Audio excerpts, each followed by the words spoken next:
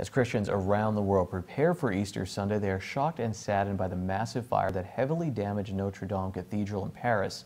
People here in our area are sharing photos on social media of past visits to the historic landmark in Paris. Tonight, Lisa Sugar talks with a local historian about the impact of the fire on people everywhere. Charles McElwee is the vice president of the Greater Hazleton Historical Society and Museum. Charles, what was going through your mind when you saw those horrific video and pictures of what happened in Paris? I think that there was a collective, almost global devastation that such a world landmark.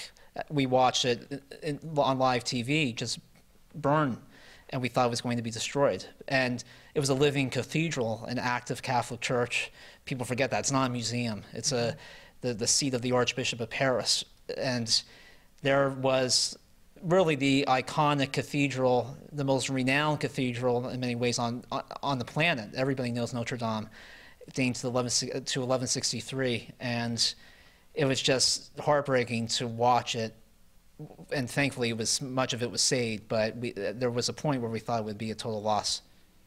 Now, when we were talking about this after it happened, you said, you know, St. Gabriel's kind of is designed in the style of the cathedral. Yes, so the current St. Gabriel's, built in 1927, that was modeled to be a 13th century French Gothic cathedral, similar architectural style. When we think 13th century French Gothic, well, believe it or not, that's Notre Dame, completed in the 1200s and into the 1300s.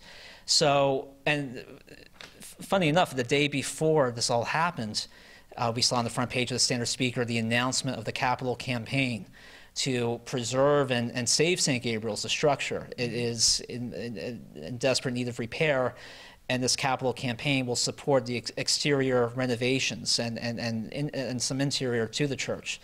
But that campaign, it's a reminder of the importance of preserving churches. And Notre Dame itself was actually under rehabilitation work.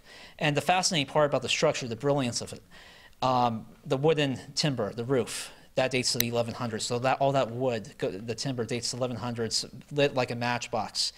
But the stone vaulting beneath it captured a lot of the timber, and had it not been for that stone vaulting, much of the interior would have been destroyed. So the brilliance of that architecture is what saved it. And had the spire not been constructed in the 1860s, much of the exterior could have been saved as well. So it just shows you the importance of preserving what was already constructed, and St. Gabriel's is certainly an example of that.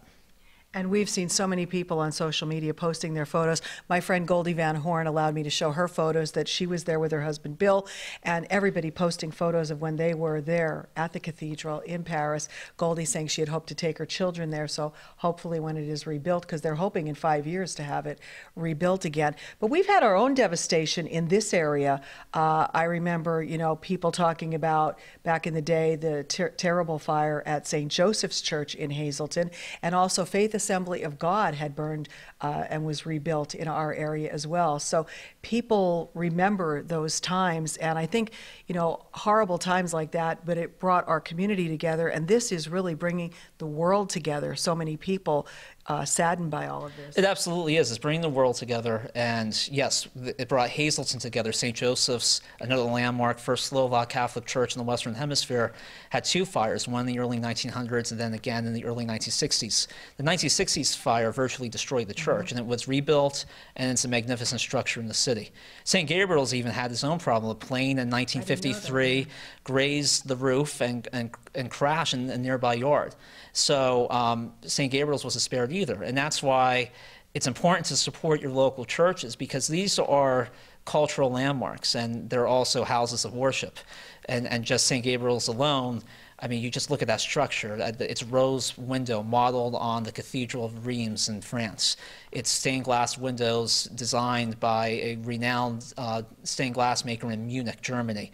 The structure itself, again, modeled like Notre Dame, and also St. Patrick's Cathedral in Manhattan. These are cultural landmarks in our city, and we need to support them, and that's why, you know, please consider donating to not only St. Gabriel's campaign, but support all churches in the community as well. Absolutely. And we hope if you have photos of the cathedral that you will keep them as a memento. We look forward to them rebuilding the cathedral in Paris. I'm sure it will be magnificent once it is rebuilt. It will. It will take time, but it will be back. All right. right, Charles McElwee, our dear friend, Vice President of the Greater Hazleton Historical Society and Museum. Always glad to have you here. We hope to talk to you soon. Absolutely. Thank you.